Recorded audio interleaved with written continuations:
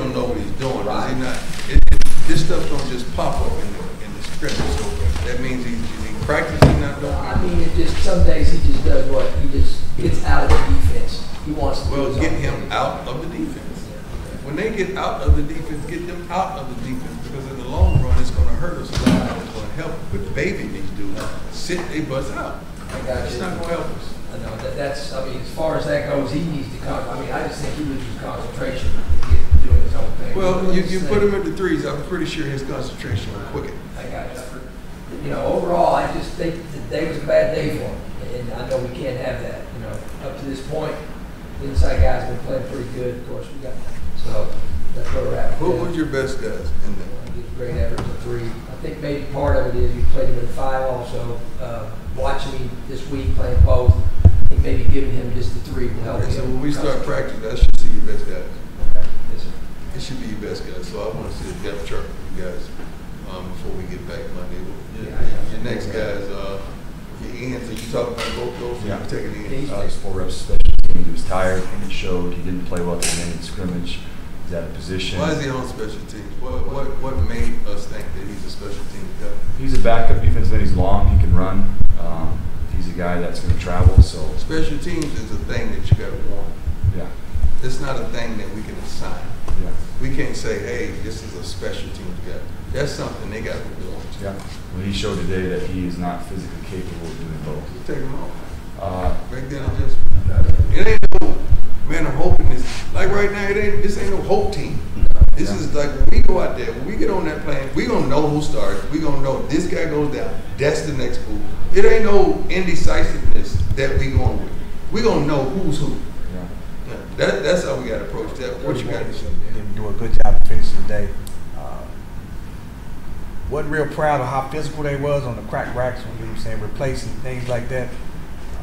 But that's just who they are. We just gotta just keep working him, try to get more consistent.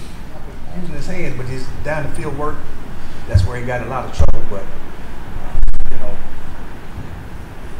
it is what it is with those guys. They just gotta keep working. With finding the ball. His whole thing was based off his back shoulders. When they outside in, that can't happen. It can't happen. I don't know. How you say it? Safeties, inconsistent. I want to see more physical. They think they're playing well. Correct. And you guys are going to have to sit them down, and I'll be glad to join that. But from their level of expectation and what they've ever accomplished, they think it's really good. From what you expect, it's not. And there's a disconnect. There's a disconnect because they think they balled today. They really did. You do know that, right? I don't know why you're surprised. And the only thing, the difference is when you apply pressure. See, when you apply pressure, now you got out of the kid what you wanted because you applied pressure. But if you would have just allowed him to be who he is, he wasn't going to do that. So you got to apply pressure. He gets to the right spot, but he'll dance a little bit instead of just keep driving. Is he playing too high? At times, Coach, and that's why we started. We're in that shoot every day now. We're doing our endo in the shoot. That's our endo. So we're just really emphasizing that. He's getting to the spot. He's making his calls pretty good. I'm happy with what he's doing. Showing he can be that short yardage back, you know. So those top 4 guys, we got a real good room. You know, we're explosive. They know their assignments, their alignment. As far as execution, we had 1 ball on the ground, 1 too many. We blew 1 protection as far as, you know, defense bringing a safety, so we got to scan better. But overall, they know their assignments, so we just got to take the extra step to make sure we don't miss those assignments. But they're showing some toughness in protection. They will step up and put their nose in the fan. But good group, they're very coachable. So with those top 4, we can run the football. Yeah. He banging.